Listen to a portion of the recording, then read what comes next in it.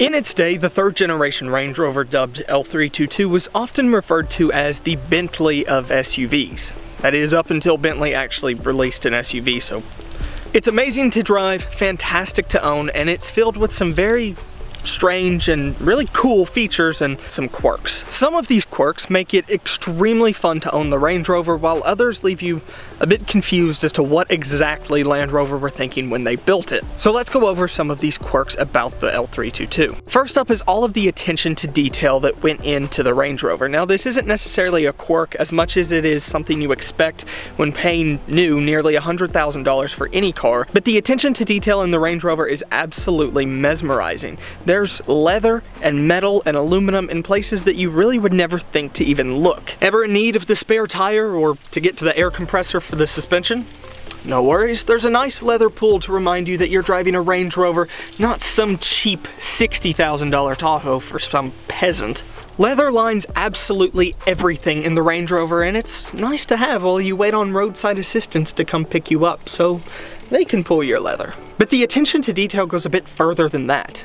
Almost everything in the back that's a material that you might need is either a metal or aluminum, or at least made to look like aluminum. The pulls for getting to the storage compartments in the back are also leather straps. But not only are they just leather straps, they're stitched leather straps, just to make them a bit nicer. There's also an obscene amount of reminders on the exterior of the L322 to remind you and other people exactly what it is. So no matter what angle they're looking at the Range Rover from, they'll know you're in a Range Rover. In fact, there's 2 reminders on every single wheel.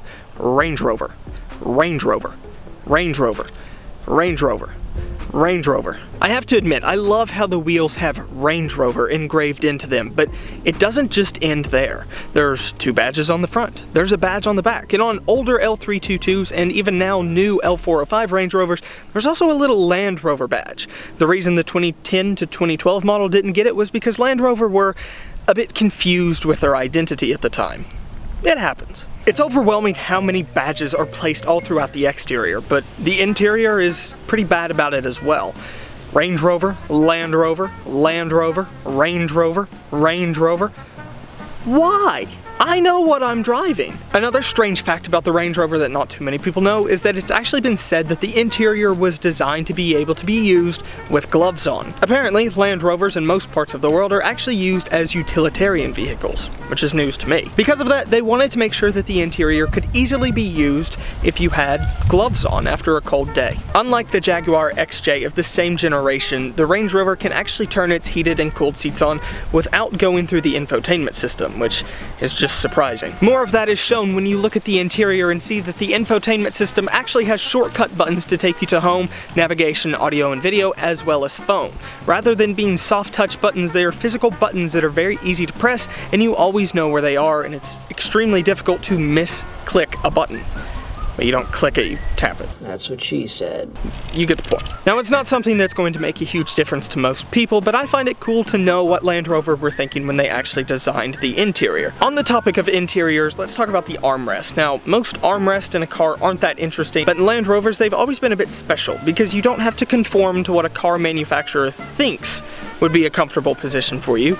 You get to choose wherever you would like your armrest to sit. There's no set-in-place settings. You pick, you tighten the bolt, and then your armrest stays in place. There's also the topic of the horn, which in most cars is really nothing too special. In most cars, including super high-end luxury cars, you press in on the middle of the steering wheel and it honks the horn. But when Land Rover were designing the L322, they decided that that was for poor people and much too aggressive. So they gave you 2 little slits on the side where you can tap on your horn and tell people that they're in your way. Because of that, you can choose which hand you would like to simply move over a little bit and tap your horn. The downside to this, though, is that it's actually extremely easy to accidentally honk your horn when you're just meaning to change the song, and this has happened to me quite a few times, especially when I first bought the car. It's extremely awkward if you're sitting in a drive-thru and just want to change the song, but instead you honk at everyone else in front of you as you're just waiting for your McRib. Then there's the TFT display, which I have talked about many times before, and in modern Range Rovers it's completely customizable. You can change and show